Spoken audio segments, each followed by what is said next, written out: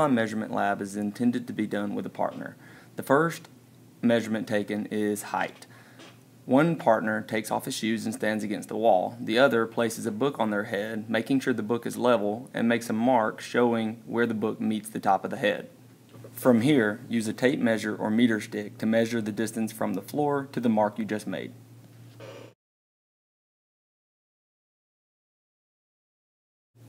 The next measurement being taken is the person's stretch.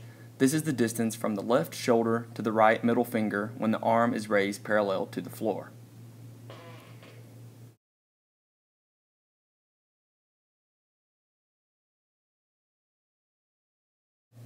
Next is the measurement of the torso. Record the vertical distance from the top of the head to the bottom of the spine in a straight line while seated. Next is length and width of head. For length of head, touch one point of the caliper to the middle of the forehead and the other point to the center of the back of the head and record the distance.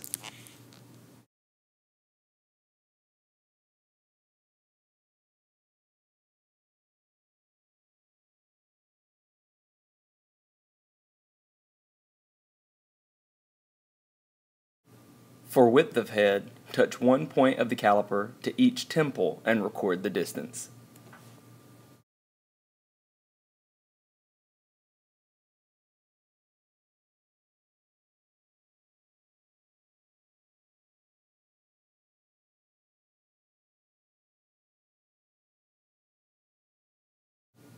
Next, we will measure the height of the ear. Measure from the highest point on the upper rim to the lowest point on the earlobe.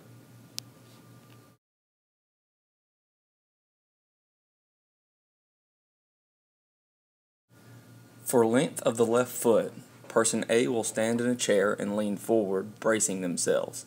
Person B will then accurately define the distance from the back of the heel to the end of the big toe.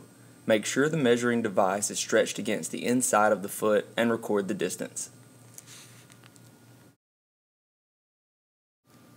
For length of the left middle finger, person A rests the tip of their middle finger on a tabletop, bending the finger slightly so that the knuckle is prominent. Person B records the straight line distance from the tip of the finger to the knuckle.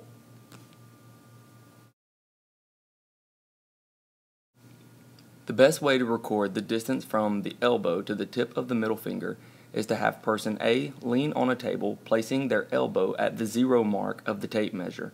Person B will make sure the tape is stretched in a straight line to the end of the middle finger and record the distance.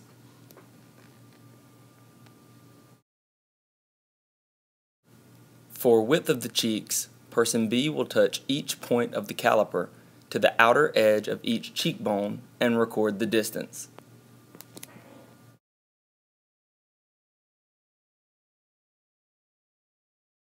For length of the left little finger, person A will rest their hand on a flat surface and person B will record the distance from the fingertip to the second knuckle.